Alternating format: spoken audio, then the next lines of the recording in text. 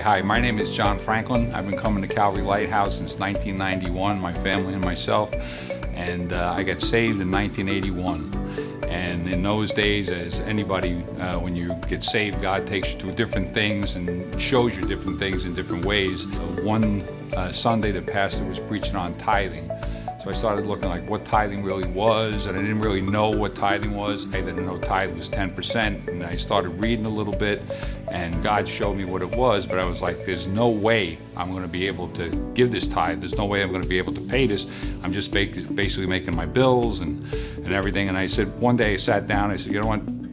God, if I'm going to take this money, I'm going to put it up in the kitchen cabinet. If it's still there on Sunday, I'll give it to you.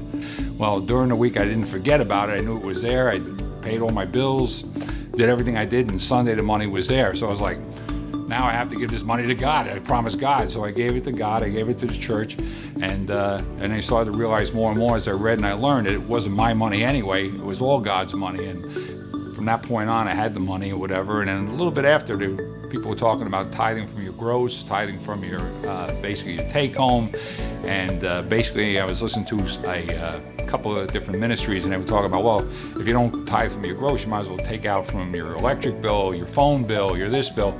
So I basically was like, wow. So it was like listening, and I said to a friend of mine who was a pastor who ran a runaway shelter that I used to work with, and I asked him, he said, I'm not going to tell you.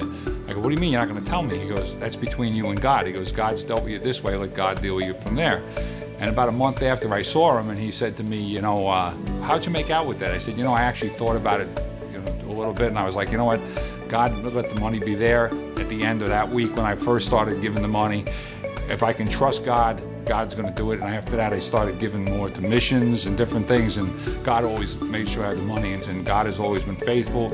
I've always had money to pay my bills, and today it's a number of years later, but I probably make 10 times more than what I made back then, and God's always been good with giving me, and it wasn't my money anyway to give, it was God's money to begin with, so I thank God for what He taught me and what He teaches me.